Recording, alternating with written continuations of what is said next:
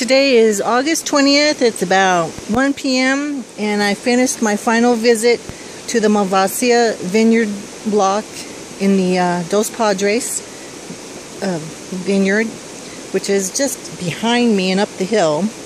So now I've come back to the tasting room and I'm having a cold smoked duck green salad that I got from Harry's Hideaway here in Page Springs. And then I come and bring that down to Page Springs Cellars and buy myself a bottle of the wonderful 2013 Chardonnay from the Fort Bowie vineyard. The grapes are sourced from southern Arizona. So I'm here sitting on the patio and you can hear the sound of the river behind me.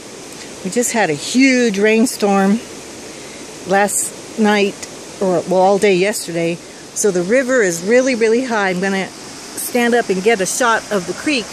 You'll be amazed at how red the creek is today. That's from our red rock dirt here in the Sedona area. But I get to sit here and there's nobody else here because it's middle of the day, midweek. So it's another perfect day in central Arizona. So I'm going to come back here and of course I need another sip of wine. Mmm.